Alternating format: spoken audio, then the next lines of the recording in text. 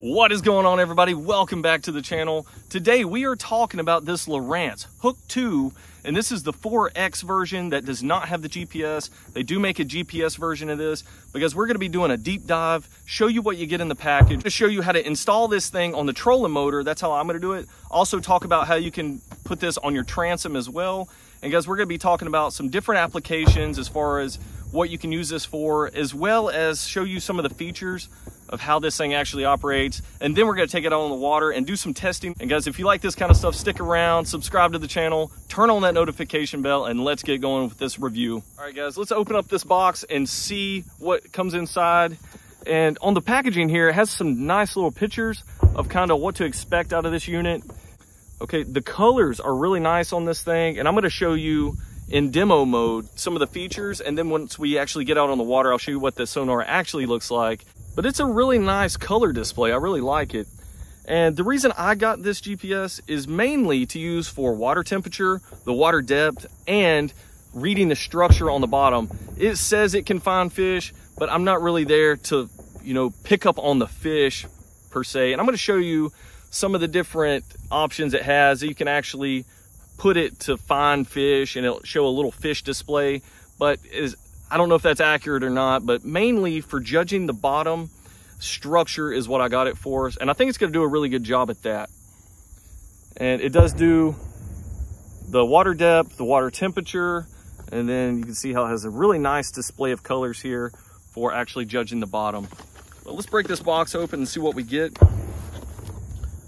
So guys, this does come with a bullet transducer, and they make different types of transducers in the Lowrance line, and they name them all after some type of bullet weight. So this is the bullet. They also make a double shot, a triple shot, and that just refers to the different options that come with the transducer and its different sonar capabilities. So this is their basic version that comes with this, and for 89 bucks, that's to be expected. But this is going to do everything that I need it to do as far as reading the bottom, temperature, and water depth. So we'll be hooking this up later, and there's your little power connections. And I'm going to show you how I rigged this up on my John boat. Like I said, I'm going to do a trolling motor mount, but I also have a little circuit breaker I'm actually going to wire this into, and my battery extension cables. So if you like that kind of stuff, please stick around, and I have other videos as well on my battery setup. We also get the mount. So this is a different mount than they've had in the past. I guess before they actually had a mount that was able to swivel around. This one only goes up and down, but it is a pretty cool little mount here. And they do provide hardware to actually secure this down. I'm going to show you an install in another video on how I'm going to do this. But the way this works is to unlock it, you push that down and you're able to squeeze in these fins and actually put the unit in. And then once you get it to where you want it, you just lock it back into place, and it keeps those fins from coming back out. So a pretty cool little mount. It seems very sturdy, and I think I'm gonna like this mount. So they did provide an inline fuse. That is pretty cool. That's gonna protect your investment. So a nice little addition there. Okay, this is the hardware they give you. Okay, if you're gonna be doing a transom mount, this right here is gonna mount to your transom, in whichever configuration. That's gonna allow that bullet transducer to actually be secured in place whichever way you want it. But for mounting it on the trolling motor, all you need is a dryer hose clamp. Okay, and I'm gonna show you that in a little bit on how I'm gonna set this up on my trolling motor. Okay, so the bread and butter of this all is the unit itself. Nice little unit here, and it does have the 4-inch screen. And I'm also going to show you when we do a test how well this screen actually is visible with the sun out. So I know that's a big thing that a lot of people are wondering about. Is it still visible? Because a lot of times, you're looking at your cell phone. It's really hard to see it if you're out in the bright sun. So we're going to see if it actually is visible during the sun. So pretty nice little unit here. It is in a horizontal fashion, and that is one of the selling points for me. A lot of these budget fish finders, they call them, either a depth finder or whatever we call them, okay? I'm not using it to find fish, so to speak, but they're gonna be mounted like this. And I don't really like that because I feel like this way, you're able to see more of the bottom area. And then this way, I guess the reason people like it is because you can see more top to bottom, but not so much horizontal. But I kind of think it's better this way. Especially if you're gonna be doing shallower water, I think this is gonna work out just fine. But this way, I don't think you can see as much. So I do like the way they actually went with it this way. And you know, they changed it for a reason, because it probably makes more sense to have it this way, okay?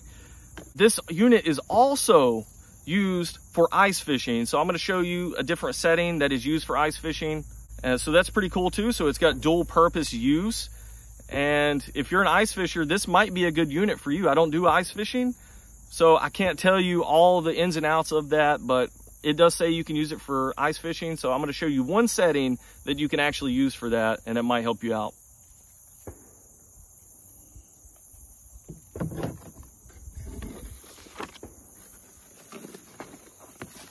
So other than that, it comes with your standard instruction manuals. It comes with the template, like I said, to actually put that into your dash if you want to mount it that way. And one little nice thing that they added in here, actually there's two of them, is these nice little Lowrance stickers. That's pretty cool. That's a nice little feature that not a lot of companies actually throw in anymore. So if you're looking to rock some of this Lowrance swag, so to speak, on your vehicle or wherever you put these, they also provide that. So that's pretty cool. All right, guys, so we've talked about what comes in the box. Now I'm gonna go ahead and install this and show you what I did, okay? I've already installed it, but I'm gonna show you exactly how I did it for my application on this John boat. And this thing is gonna be perfect for that person who wants to use this on a kayak, because the unit is very small. It's not gonna be getting in the way when you're making casts, pulling those fish in from the side. It's gonna be out of the way. I will say there is some wiring that's exposed and stuff. When it comes to a visual, it's not gonna be the best, but I tell you, hopefully the versatility and actually the functionality of using this fish finder is gonna be what outweighs some of those negatives. So let's take a look at my install right here and check out the video that I posted on the actual install of this Sundolphin boat. And maybe you can use the same setup, because I show you how to mount it on the trolling motor and some of the options as far as mounting it on the transom if you go that route as well. Now we're gonna actually take a look at the unit itself, break down some of the options you have as far as how to set it up, and show you what it's capable of doing, and then we'll actually take it on the water and actually do a test and show you how it actually works when you're going to, you know, look at the water depth, the temperature, and actually the structure on the bottom there. Okay, we went ahead and turned on our unit here. This is the power button here. And I'm just gonna go through on what some of these buttons are. So this button right here, if I go ahead and press it, you'll see that these little lines that indicates that if it's a fish or not actually turn to little symbols that look like fish. I'm not sure how accurate that actually is. I guess that's to, you know, make this thing sound like it's an actual fish finder. But these little emblems down through here, that is supposed to signify a fish. And we'll turn it off again, and you'll see that they go back to actually looking like that. So just to give you a little insight of what this is, if you see the yellow and the red colors, the yellow indicates a hard surface, the red indicates a softer surface, and then the blue is even softer, or it's not even picking it up at all. Okay, so kind of give you some, so this will kind of give you insight of what is on the bottom, if it's a hard bottom, soft bottom, or if it's a hard object, such as a log or something like that on the bottom. Okay, so this is in demo mode, and this is just going through a bunch of different variations of depth, water temperature, things like that. We'll actually get it out on the water and show you exactly what it's reading on my little lake I have here, and show you what some of these different structures actually look like. Okay, it switched over to the flasher image. This is what you'll pretty much use if you are just out there ice fishing. If you're out just normal fishing on a lake or something, you're probably not going to use this, and I'm not even really sure what a lot of this even represents.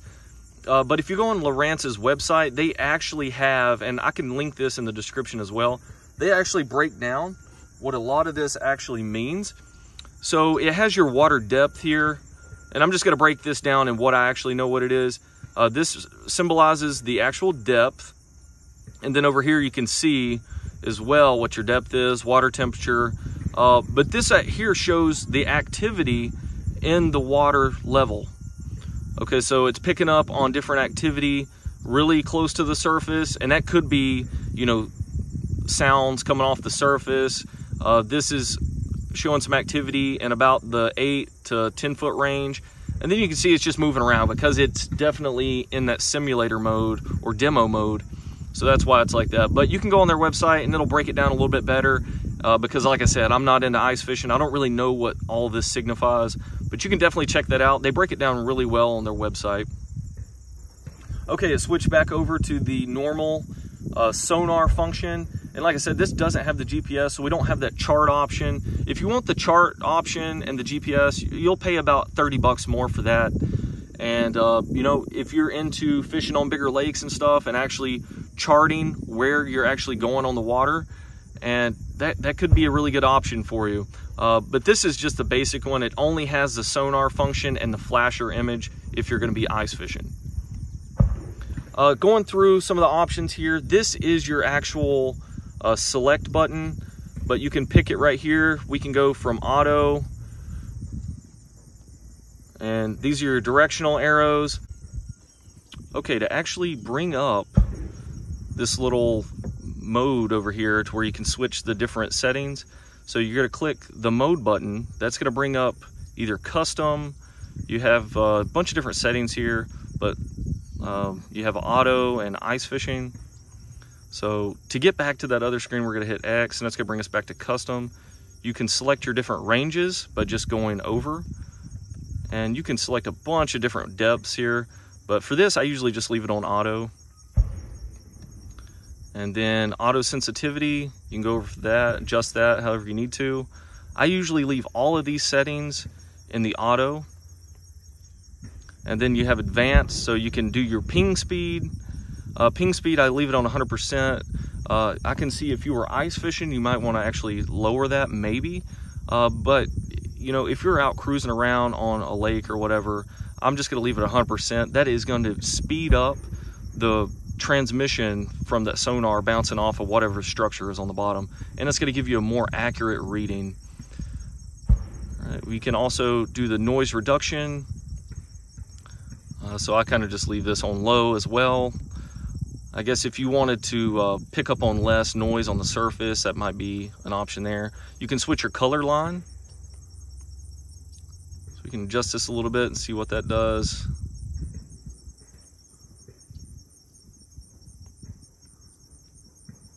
So you can see how it kind of changed the colors there a little bit.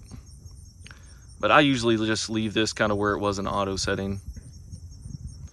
I think the colors that it comes with pretty much when you get it out of the box on those auto settings is pretty good.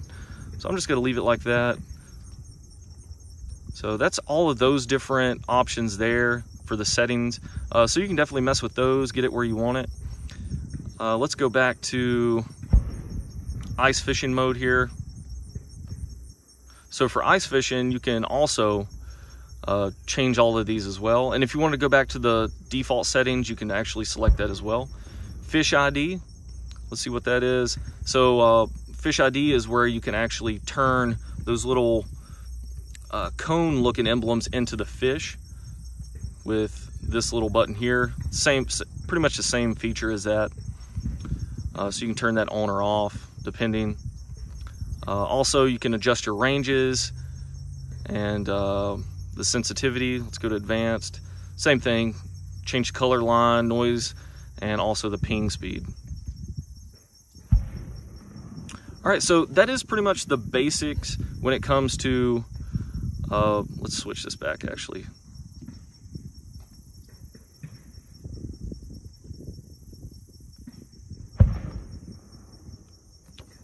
So that's pretty much the basics when it comes to operating this Lowrance unit. And like I said, this is pretty much their most basic model they have.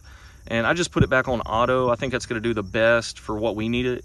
And you can see the colors went back to displaying pretty much the out of the box options that you have. So let's actually get this out on the water, and I'm gonna show you how it actually reads the bottom, the water temperature and all that once we actually launch this boat in the water.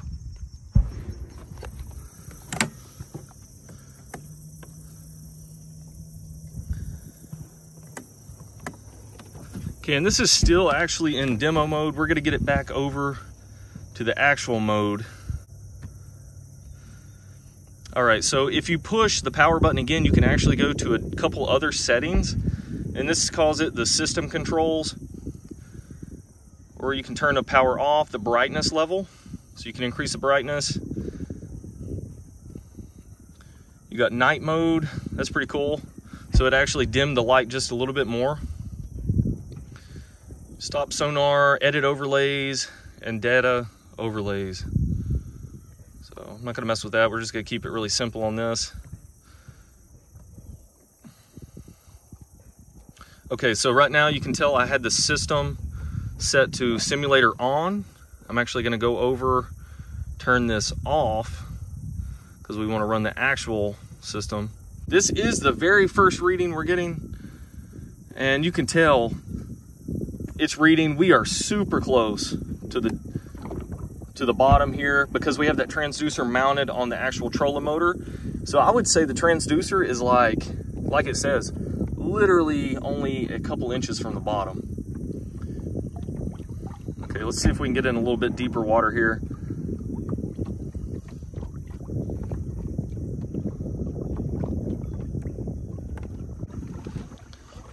As you can tell, a little windy, but you can tell the structure did change just a little bit there.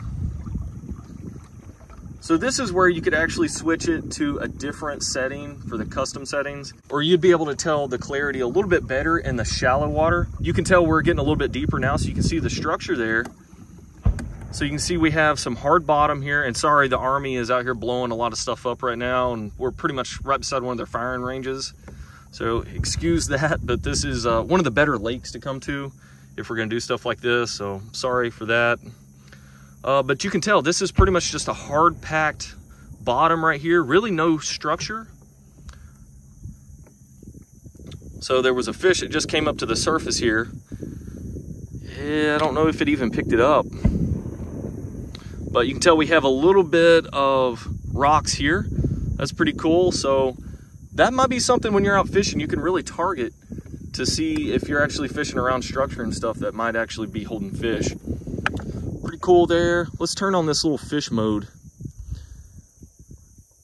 So it's saying it picked up some fish over here. All right, so it's saying there is a fish at the bottom here and a whole school of fish. What? I wonder how accurate that actually is. And we are actually on a log right now. So I'm gonna swivel the sonar around and see if it picks up anything else.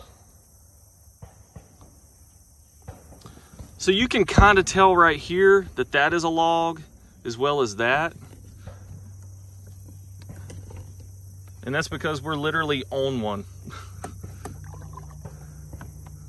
But I think if you were fishing in probably, I would say 8-10 feet of water, and that stuff was actually on the bottom, you'd be able to see it. This HOOK2 sonar system is supposed to be, like it says, twice the size of normal sonar cones.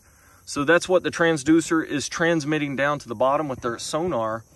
And it's supposed to be double the amount of coverage. So that should be very, very useful in, determining where objects are in the water there. But you can see we're in almost 4 foot of water. So you can see pretty clear right there what's on the actual bottom. So right there, it looks like we might be heading across a school of fish right here. Man, if that is real, we are in the business, guys. We are in the business. No, I'm not sure how actually accurate that is. That'd be a bunch of little bait fish. All right, so thanks for watching this video. Hopefully this gave you a little bit of insight on what this unit's actually capable of. I know this wasn't a full in-depth review of this, But like I said, you can go to Lowrance's website, find out a little bit more information about this product and some of their other products. This is just their entry level with the bullet transducer. They also have one called the split shot, the double shot, and the triple shot that has a lot better transducer than this.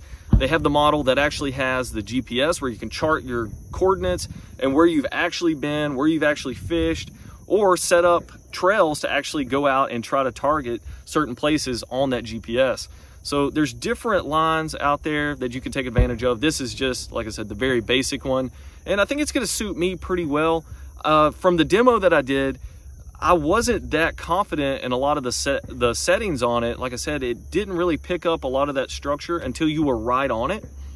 So I think we're gonna have to tweak it just a little bit and just get used to it in general, I think.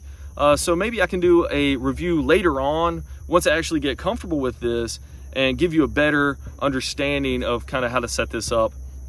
But I think for a budget entry level, keeping it blue collar type product, I think this is going to suit you pretty well, especially if you're fishing water anywhere from 5 to a little bit deeper than that. I think this is really going to allow you to read that structure on the bottom. So guys, once again, thanks for checking out this video. Like, subscribe, turn on that notification bell. Thanks for watching.